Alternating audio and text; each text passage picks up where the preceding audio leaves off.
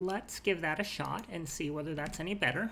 This time it is not yelling me at about dropped frames, so that's good. Yeah, I suspect the problem was that my video card is too wimpy on this machine. Now I am burning, as you can see, I am burning a fair bit of CPU to do the encoding, but that's okay.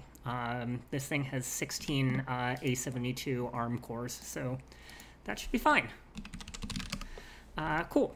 Anyways, so for folks who are joining us, we are going to be doing Advent of Code in a couple of minutes, and also I am currently in the middle of babysitting a Kafka rebalance, which seems like the rebalance has not yet kicked in, and that's fine. It will eventually kick in, and there might be something interesting to show. So yeah, this is what I'm also paying attention to with another eye on my other screen, but that's a story for another time.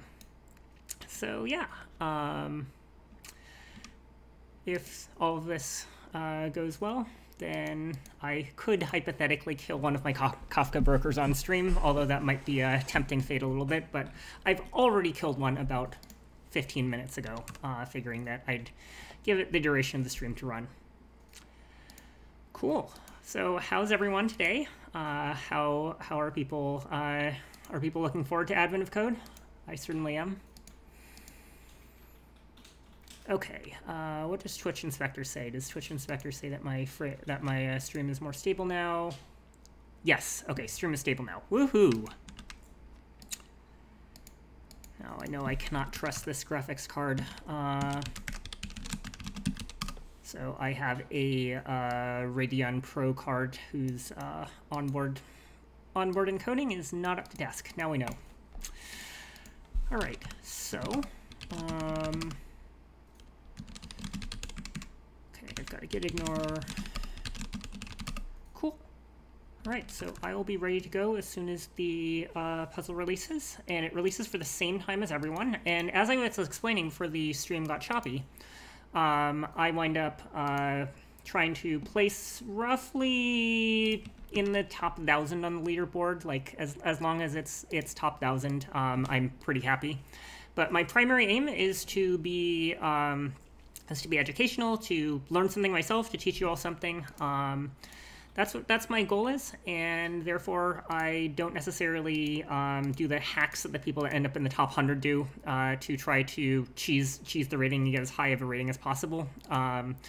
And therefore you'll see me write perfectly readable code. You'll see me not using too many pre-built libraries, although there is like a little library that I carry around from year to year that's basically like, you know, hey, at the start of every puzzle, I know I want to read an input file. I know I want to use IOUtil to read the file, and I know that I'm going to want to parse into in line by line, usually. So that's what I start off with usually. And yeah, let's see. So other info that people may find interesting.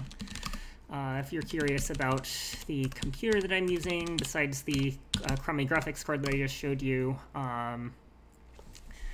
this is my current setup for doing work rather than gaming. So I've got a 16-core ARM Cortex A72, and there's 32 gigs of RAM in here, and it's plugged into 2 monitors and a KVM, and that's what all of this is brought to you from.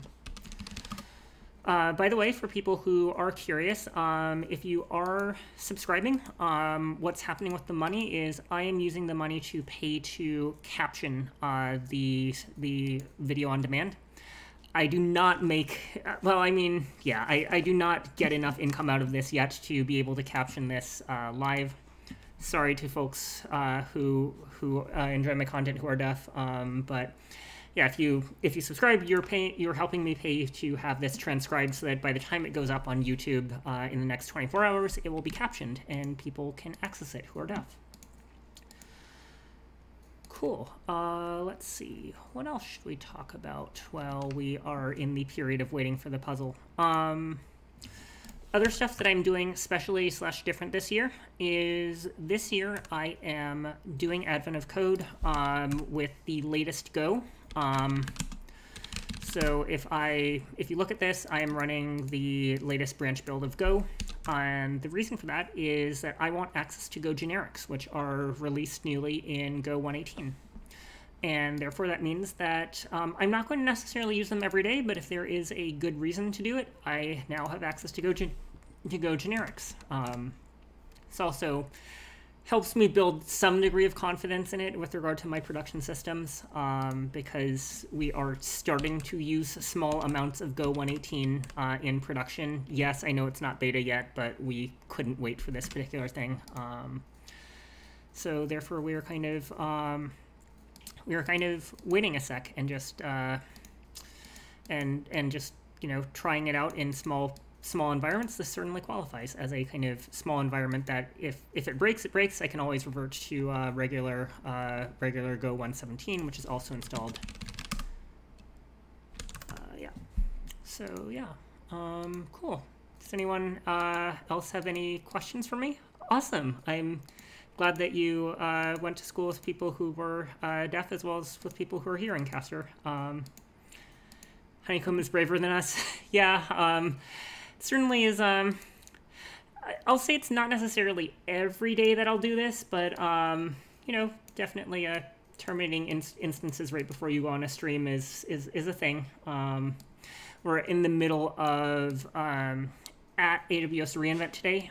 Some new instance types were announced, and we are starting to migrate our production fleet over. So we are about a third of the way done with that migration. Going into, after this is done, it'll be halfway done with that migration. Cool. Let's have a look at what time it is. 4 minutes. By the way, if people don't know about it, the subreddit /r/advent of code exists. It's a pretty great place to go. And I plugged my stream over here. Oh, someone replied. Yay. Thank you to the person who replied. So I am, I'm available on the subreddit. The community moderators are available there, and there also are going to be other streamers that we will go raid once we finish today's puzzle, assuming that they are working. So we'll keep on poking around until we find someone who's currently live after we finish and cheer them on. It's kind of the cheering train that happens towards the end. Am I going to use generics? Yes, if the situation is right for it. Full disclosure, I have not yet read any of the material about the generic syntax. I'm going to be reading the documentation because I think that it is super important for people to demonstrate that it's okay to look at the docs no matter how senior you are. And yes, our environments are kibble dog food in production, and yes, all of our services are named after dogs because our company name is our company original name was Hound Technology. So actually, might have to back up one more directory. Yeah. So, you know, we've got a bunch of services, and those services are all named after dogs. Basset, Beagle, Doodle, Poodle. They all have wonderful dog names that I love. And yeah, if you do want to learn more about Honeycomb, we actually publish a technical blog. It's honeycomb.io/blog. I think I've published now like 2 out of the 4 of the most recent entries. So feel free to check that out because we describe a lot of the stuff that we get up to. And I'm going to try not to spoil my spouse too much because she's also doing Advent of Code and she's sitting next to me. But on the other hand, spoiling the first puzzle kind of doesn't really matter that much as it turns out.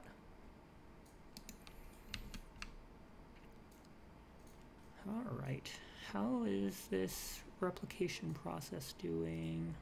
Oh, okay, new instance has popped in Decorum. We are reassigning partitions. Okay, so it should wake up and notice pretty soon that there is some new work to reassign. That's going to be exciting. We'll see what happens when that comes along. It's one of those weird, ironic things with regard to replacing Kafka instances that if you do it during the daytime, the traffic is the highest. On the other hand, you have the most people paying attention to it. If you do it at nighttime, it tends to proceed super fast, but if it gets stuck, then, you know, you're mostly by yourself unless you, unless there is someone who happens to be awake, or if it's important enough to page someone. So Yeah, these are the trade-offs that we work on. Yeah, scaling Kafka was on top of the orange site, and it stayed there like pretty much the whole day. I think 5,000 people saw it, which is like, oh my gosh, like this is exciting.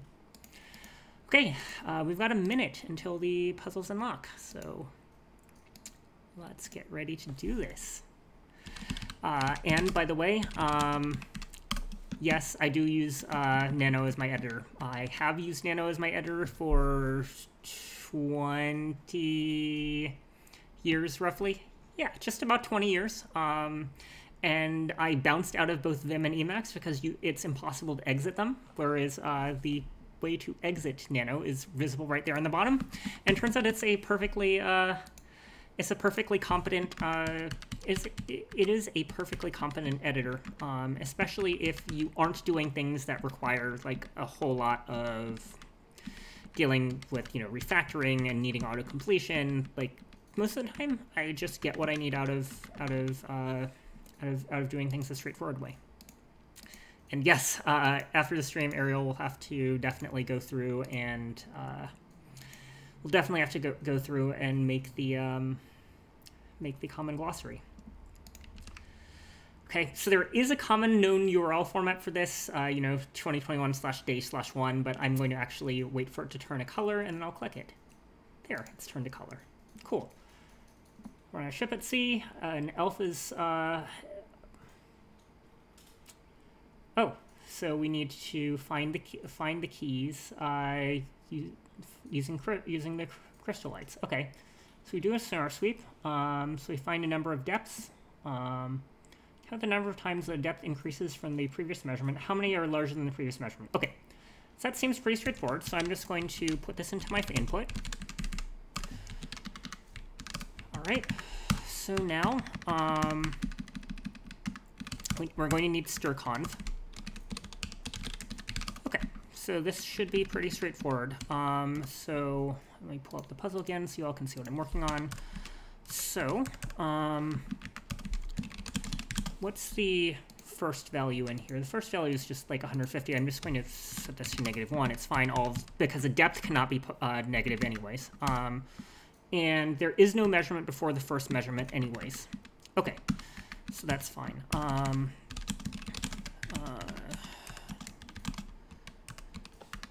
So I is equal to strconv a to I of s. We're just going to ignore errors, it's probably fine. And I is greater than s, so I is greater than last. Then we're going to print ++, and then we're just going to print the number of increments. Okay, that means increments needs to be defined. And we always unconditionally set last equals I. Okay, I think that should basically do it. So that claims there are 1139 times that it's incremented. Let's make sure that that's a sensible number. There are 2,000 entries, so I think that seems reasonable. So let's go ahead and put that in. And that's correct. Rank 751, not bad. Hi, Sophie Bits. I imagine that you're done because you are super speedy. Cool. Okay, so top 1,000, I'm happy enough with that. So, but it turns out they like to change the puzzle around. Oh no. This is hanging. This is no good. Please tell me the servers didn't crash. Do we need to send hug ops to Eric Wastel? I think we may need to send hug ops to Eric. I'm going to tweet that to him.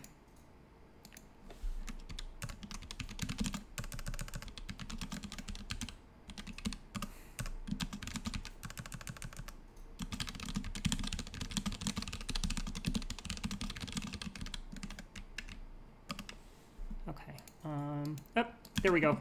It's going again. Cool. So, considering every measurement, there's a 3. Okay.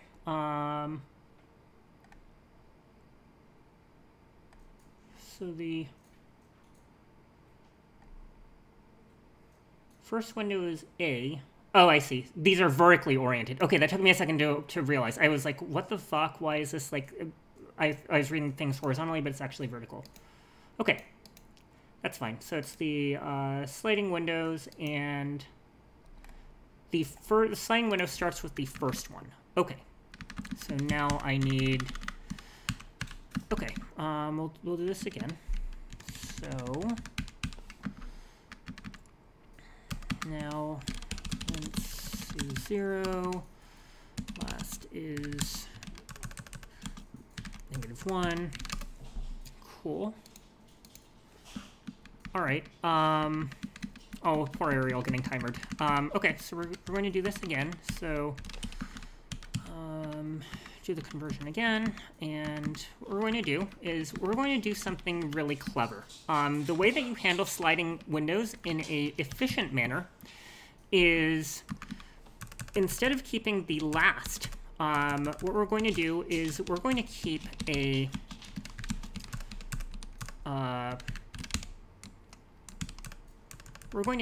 int slice.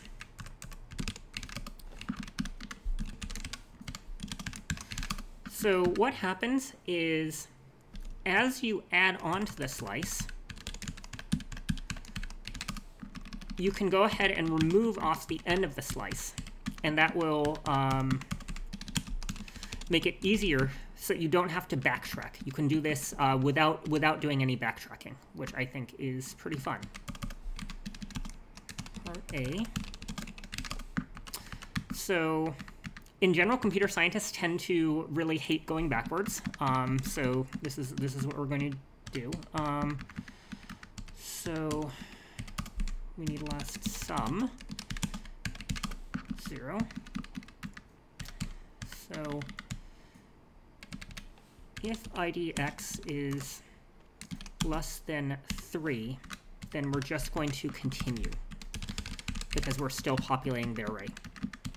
Okay, so last sum plus equals I, and last sum minus equals last index 0.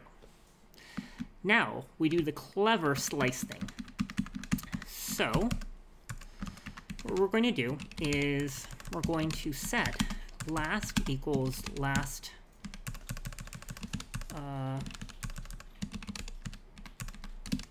one onwards, and then last equals append last, I think it's append. We're going to append last to I, or append I to last. So now this creates a queue with a sliding window. All right. So now, last sum.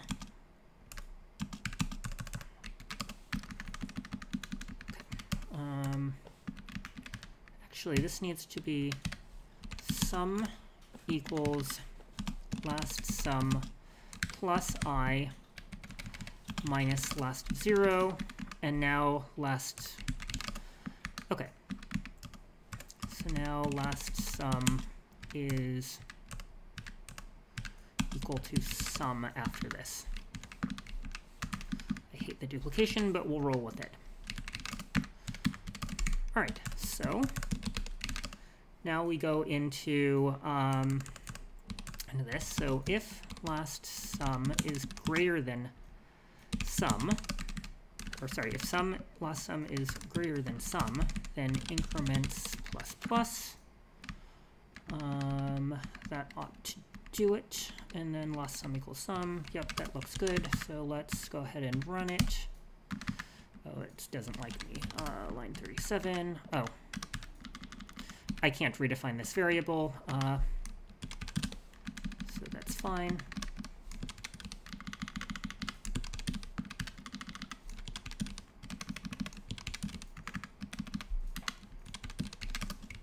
Okay.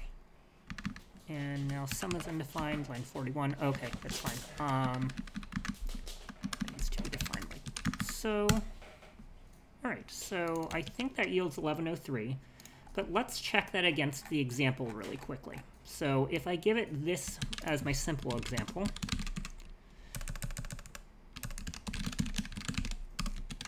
So let's make sure that that's correct.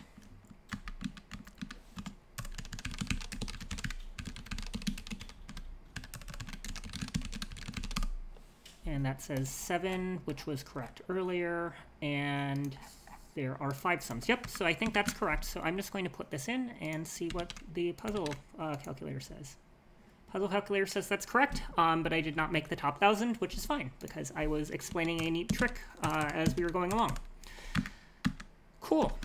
So that was a puzzle. It took less than 10 minutes, but the good news is it gets harder from here. I am excited for it to get harder. But also I'm going to enjoy the easier puzzles while I can, because it's a good opportunity to practice and learn things. So let's go ahead and format this and get it turned in.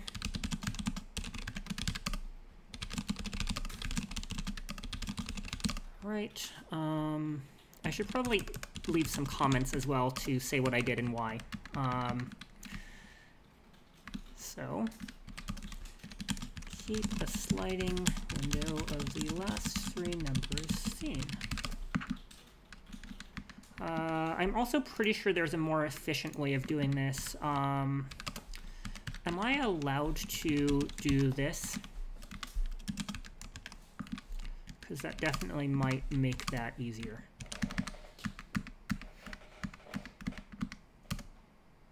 Yeah, that worked fine. Oh, but I need to run in my full input, make sure it doesn't seg fault or anything. Okay, that's what I thought. Okay, so that reads a lot clearer, because now it's roll the oldest number off. Move the last number and add ourselves. Okay.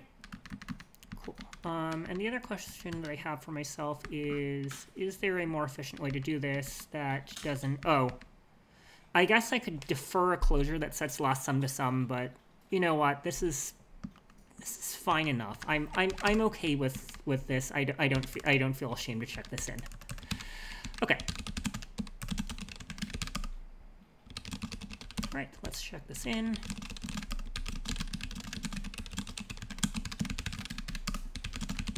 And because this is a project that only I use, I just push things directly to the main branch. All right, let's go ahead and find someone who is raiding and see who we can raid. Let's raid Anthony Writes Code. That seems fun. Cool. Thanks for joining, folks, and I will see you tomorrow at the same time at 8:45 p.m., about 15 minutes before the start of the puzzle. And hopefully people join me in raiding Anthony.